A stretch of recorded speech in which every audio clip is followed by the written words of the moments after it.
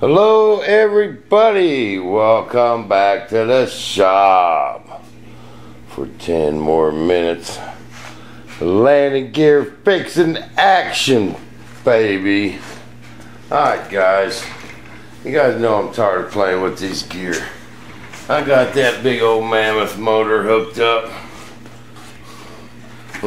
Make sure y'all can still see. It's a beast. That weighs the same amount as that air cylinder. Okay guys? And the old battery guy stepped up to the plate. He said, I don't want to use A123s on something like this, because if it does get binded somehow and the battery gets hot, it could start on fire. So he said we got to use A123s, but he's going to give me the small cells, be a tiny little battery pack. Charge it in the morning to fly all day. Not worry about landing gear. Check this out. Which one was the right one?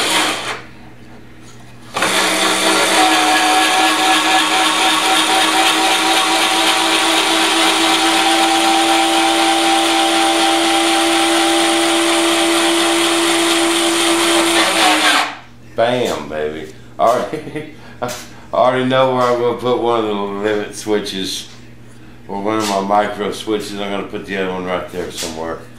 Two little switches.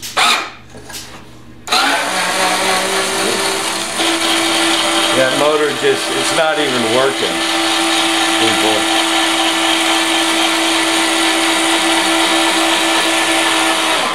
Go all the way down up there and pull it tight. No need for no locks, because it ain't won't be the air cylinder. Won't have no give.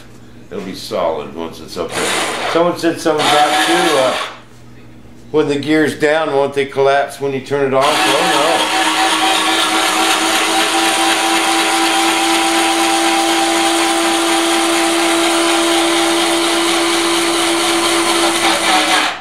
no. And once you turn it off, unplug it even, it's not going nowhere, baby. That's the thing about them air valves. A lot of them release the air, then your gear go flop. Oh no. You turn these off, and they're right there until you turn it back on again and flip that switch. They're going to go right there. They fit in there good. Mr. Wheel. I've been shopping on the internet. You know that's a dangerous place. And I found some of these same motors. They're a little bit smaller, a little bit shorter. Same planetary gear system without a plastic case. They actually got an aluminum case. 22 bucks. Okay, and I paid $9 for this motor. And then I could just slip it in a wing tube. Same thing I did there. Make me a simple mounting bracket. And then I could use my same air cylinder mount. Also, I Googled planetary gears, okay, and I got some robotic sites, and I found these really cool Fingali things. They're kind of a collapsible, don't take any room. I could mount it on my same air cylinder mount. They got limit switches built in, so they'll only go so far, and then they're for RC, so we can plug them straight into the receiver. Okay, and they're 80 bucks a piece.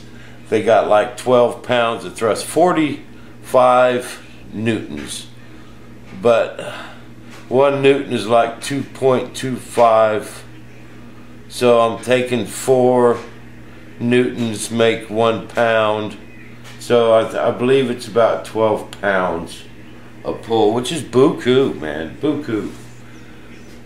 And a real simple installation, guys. I mean, unbolt my air cylinder, bolt this thing back in. I'll have to make a connecting rod, but no big deal.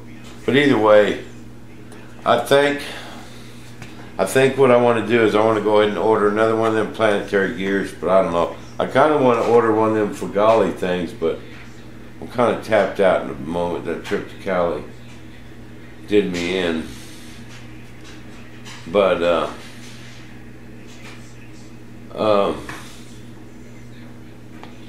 man, I'd sure like to buy some of them Fingali things. They're cool. I'll put a link to it in this video. Maybe you guys who had, they're a linear servo, linear actuator servo. They're actually a servo. They can even be hooked up proportion, little guys, like on a, you know, your slide rail thing. They're a proportional deal, and with no, I wouldn't have to have no micro switches. They're actually lighter than this, which would be save weight. It'd take weight off of that air cylinder, and I know that thing's going to work awesome on the nose gear, but I gotta wait till the end of the month before I can order any parts, fortunately. I was born good looking, not rich.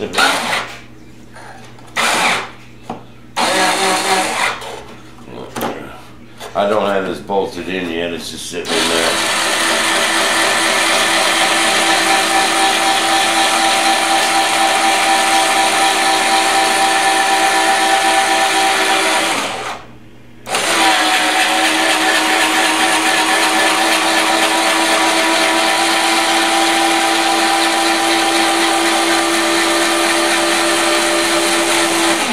But I figured out on the gear ratio, on them Servo City things, okay, they had a 14 tooth pinion and that great big old 200 some, it's a 6-inch gear, and it ends up to 93 degrees. Well, look at this, this goes a little past 90, so I'm going to be perfect with them. 2 gears is made for this.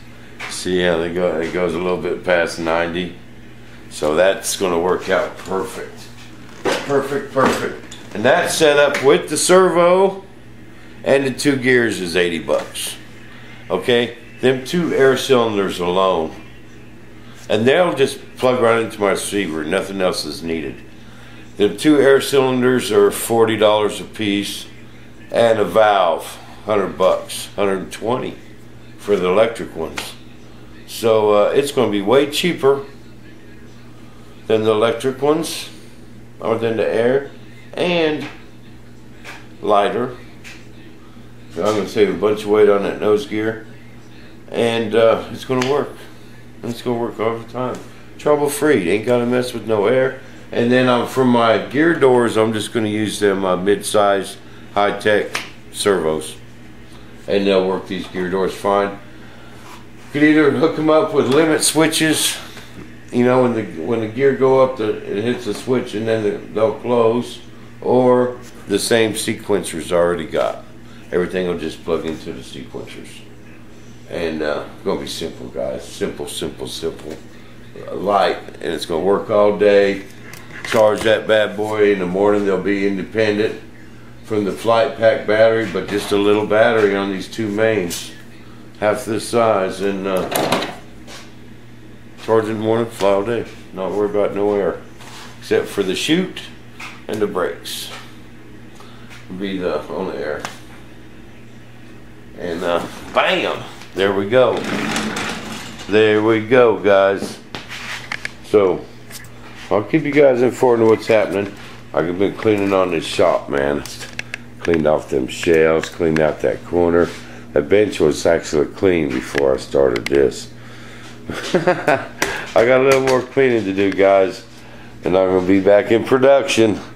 I'm still kind of unwinded from my trip, so don't give me too much static.